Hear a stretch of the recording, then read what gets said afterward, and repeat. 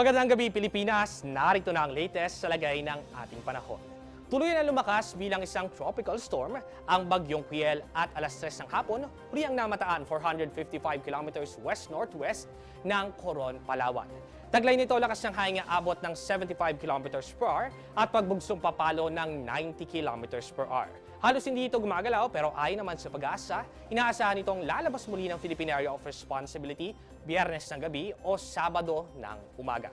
Dahil nga dito sa bagyong Kiel, asahan natin na maulan na lagay ng panahon sa susunod na mga oras. Dito yan sa Metro Manila, Central Luzon, Mimaropa, Calabarzon, kanlurang bahagi ng Kabisayaan, Zamboanga Peninsula, natitirang bahagi o probinsya ng Pangasinan at ng Negros Oriental.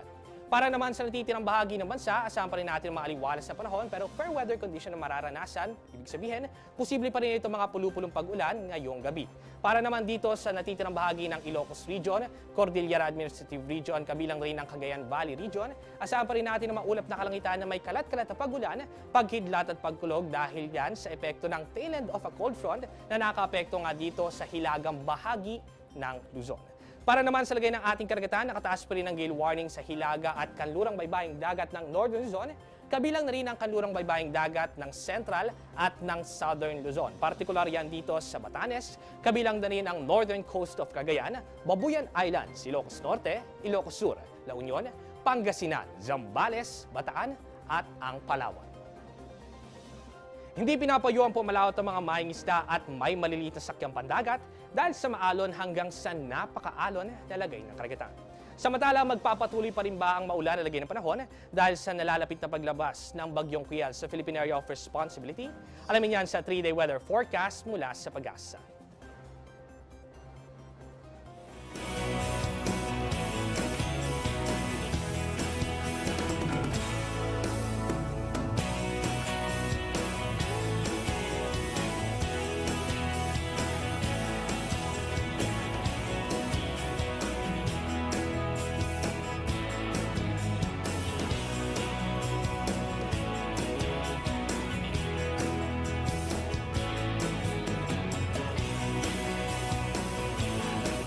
At dahil may binabantayan nga tayong sama ng panahon sa loob ng ating Philippine Area of Responsibility, upang mapaghandaan ang lagay ng panahon bukas, tumutok na sa aming programa. Yan ay alas 5 hanggang alas 6 ng umaga.